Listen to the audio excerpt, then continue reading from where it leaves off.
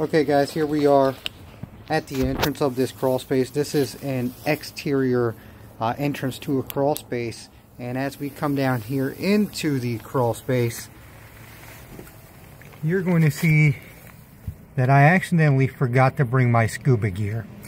This home is on about a 30-inch crawl space with piers, but we have a good 5 or 6, maybe even 8 inches of water below this home.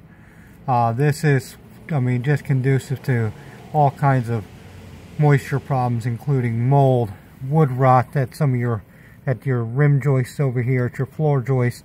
You can see the oversaturation of the insulation. It's just gathering all this water and pulling itself down. So I would recommend to my clients here to have a professional waterproofing and basement specialist and crawl space specialist come in to figure out exactly how they can mitigate this problem.